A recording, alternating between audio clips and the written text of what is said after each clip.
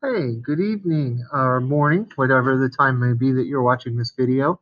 We're going to finish chapter 4, which is the mortgage uh, schedule, the payment calculator, and the interest rate scheduler, all built into one Excel file. In chapter 4, we did pages 1 through 20 and 21 through 36.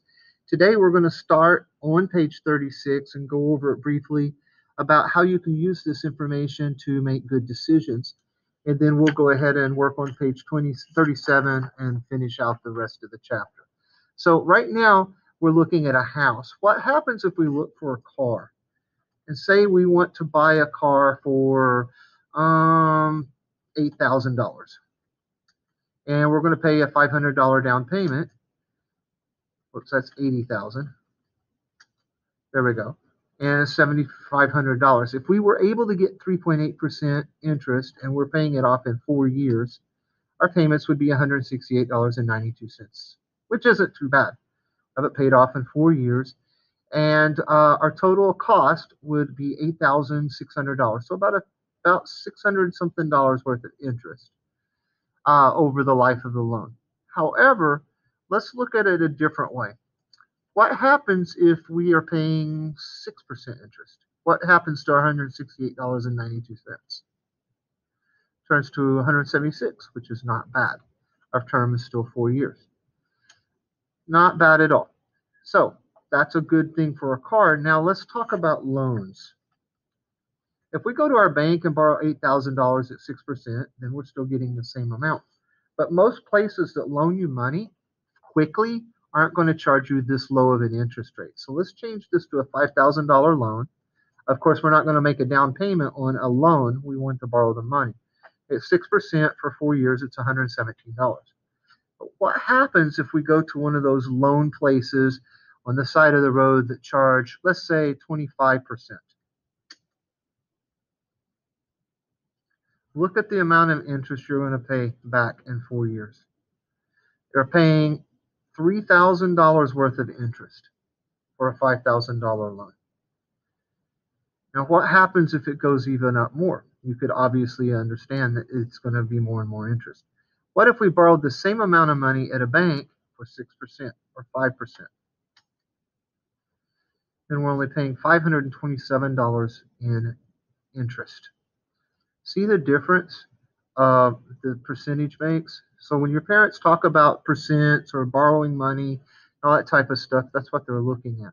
Now let's look at one other scenario. Let's say we're going to buy a car, and it's going to be a really nice car. So we're going to say we're going to buy it for $30,000. And let's put $500 down again, just to have a down payment. Now, we are looking at a 5-year note, probably, maybe a 6-year. So we're looking at $556 at 5%.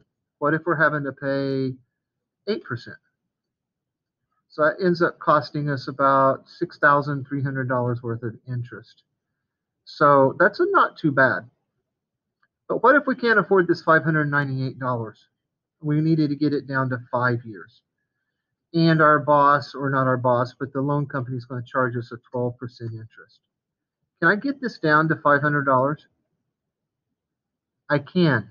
And the way they do it is they change the term to go to like 7 years that you're paying it. Okay, it's $500 roughly, not too bad. But look at the payment now. We're paying $14,000 worth of interest. So our $30,000 car that we really paid $29,500 for is now going to cost me $44,000. So interest is huge. So don't always look at the monthly payment, because we can manipulate the percent in the term and get the monthly payment down to a different amount. But the big thing is that 12%. Go down to 6%, we're only looking at about $6,700. Way different than $14,000. Okay, so keep that in mind. Now we're going to change this back, and we're going to go ahead and start working on the assignment. But practicality speaking, we need to know that dealing with money is one of the most important things we can learn, because whether we're going to be doctors, lawyers, nurses, whatever, we're all going to be spending money, and we want to spend it correctly so that we have more money in our pocket for retirement. Okay, so printing selections in a worksheet, setting up the worksheet to print. So in a way to set up the worksheet to print, the book tells us just to go to a page layout, go to page setup, and this is how we set it up. We can set it up to print horizontally, landscape, or vertically, portrait, and we can click on fit to, and we can fit this sheet to one page. And I believe that's what it's having us do on this particular assignment. Let me look here. It says step 1 on page 37, display the page layout tab, then click the page setup dialog box launcher to set it up. So this is it. And I'm going to click on the page tab if necessary, and then click fit to. I'm going to fit the whole entire worksheet to one piece of paper. Okay. And then the next thing it wants me to do is click the sheet tab and click black and white. So I'm going to click on the sheet tab and I'm going to click black and white. That way we don't print it in color and waste printer ink. And then click OK. All right. Step 1 on page 38 now is setting a print area. So instead of printing the whole entire document, maybe we want to print just part of it. And in this particular case, C3 to F8 is all we want to print. So C3 to F8 is all we want to print. So I'm going to select that area. Then I'm going to go up here to print area, and I'm going to set print area. So now this area is the only thing that's going to print. Okay. Now to see if that's the case, I'm going to go to the File button, and then Print, and it's going to show me what is going to print, the print area. Okay. Now it wants me to go back, and it wants me to clear the print area. So I'm going to click Clear Print Area, and it's cleared it. Now, that's one way to do it. We can select a section and then tell it to print, or we could actually name a section. So we're going to go to the Page Setup dialog box again, and we're going to go to the Sheet tab, and we're going to remove the black and white so it will print in color. And we're going to click on OK. And then we're going to select C3 to F8, which I still have selected. And in the name box, we're going to type in mortgage payment. Now, it's super important that you use the underscore in between the two words, or the computer will think that you're trying to type two different words, and it'll give you an error, or it'll name it the wrong thing. Mortgage underscore payment. And then hit enter. Okay. And then it wants us to create another range, C9 to F22, which is C9 here to F22. And it wants us to name it interest schedule. And you got it right, H3 to L22.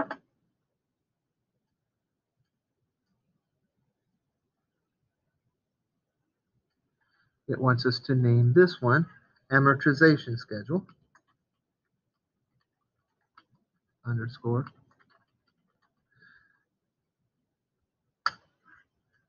And then it wants us to do B2 to M23, B2 to M23, our whole thing, including a black, not black, but dark blue box around it. And this one's going to be called Financial Tools. Okay. Now we can do our drop-down box, and we can see all of ours. And I can't remember if I typed in the interest schedule correctly, so that's what I'm looking for. And I don't see an interest schedule.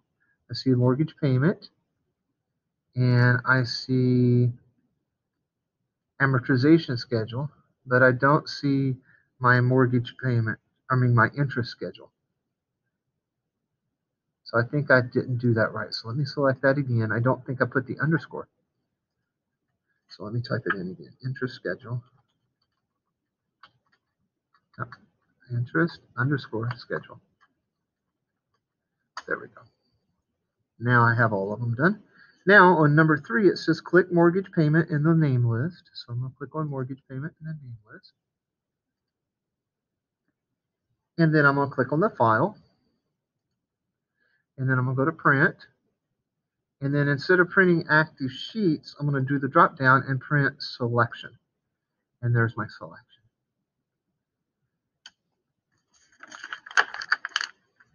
And on page 4 or page 40, steps 4 and 5, it wants you to actually print each of these selections. And we're not going to do that because you might not have a printer, and even if you do, you probably don't want to waste ink on it. But that's how you would print each of the different sections on different pieces of paper. Okay, so now we're going to move on to page 41, and we're going to learn how to protect and hide worksheets and workbooks. Protecting is a really, really cool feature that I highly recommend that you do, because you spend all this work on this assignment or on this job assignment, and you don't want somebody to come in and accidentally click on something like right here or right here and screw up all of your data. So you only want them to change certain things. For instance, what we're going to do right now. So we have on page 42, step 1, select the range D5 to D7. So we're going to select the range D5 to D7. And we're also going to select F4 to F5. So I'm going to hold the control button down, and we're going to allow people to change the rate and the term. So they can change the name, the price, the down payment, the rate, and the term. So we have all those selected. Now we need to go to our format cells. So we're going to right click in the selection, go to format cells. And then right here, there's a tab called protection. We've not used that before. So we'll click on protection. And then we're going to make sure that both are checked. Okay.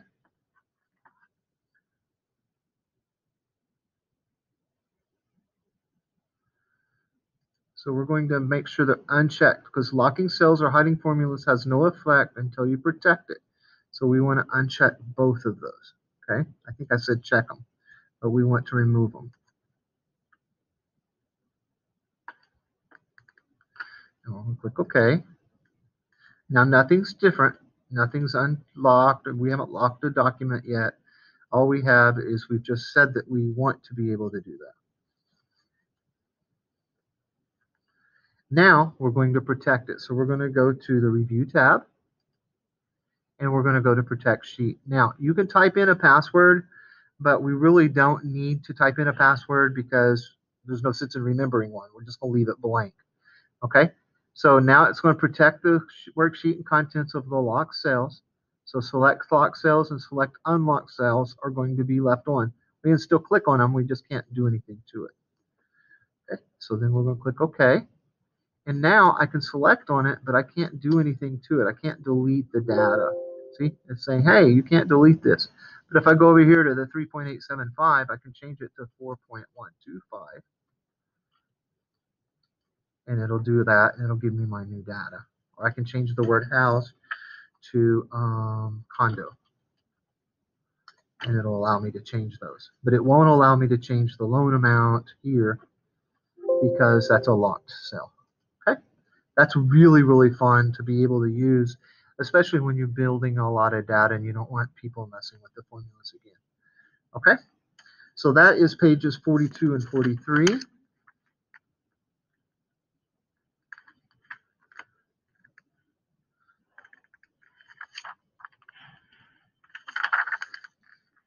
Now the next thing is we're going to hide and unhide a worksheet. And this is just to show you how to do it.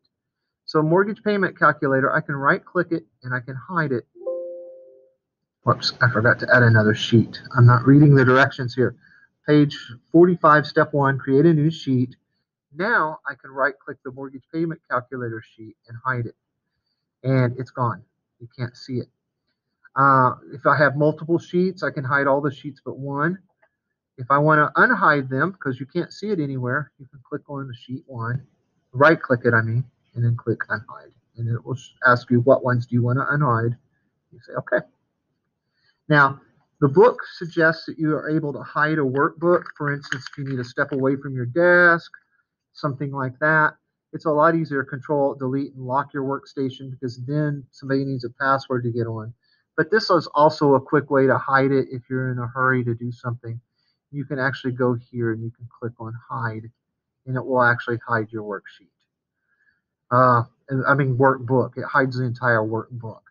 And you just click unhide to unhide it, and it'll ask you what you want to unhide. Okay, so those are steps on page 46 and page 45.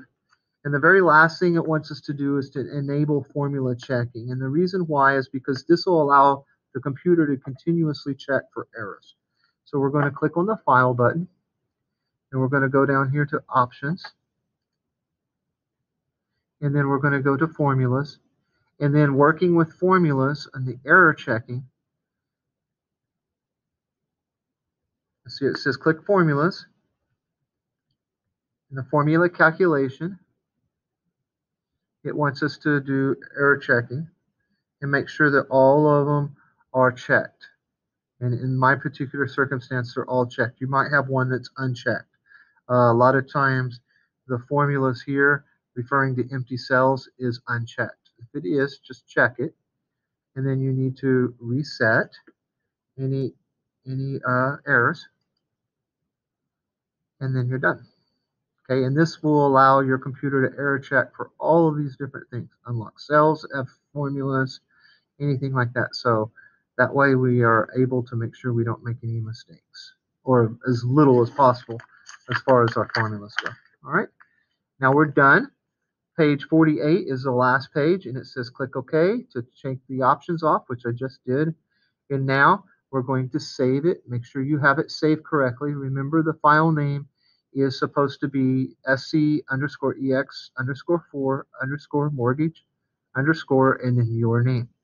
And then once you save it, then you're going to upload it to the Canvas site there where it says MindTap, and it will automatically grade it. Once it's graded, I want you to go back and I want you to find any errors that you have and fix those and resubmit it until you get a 100 on the assignment. Have a wonderful day, and I hope this video has helped you guys.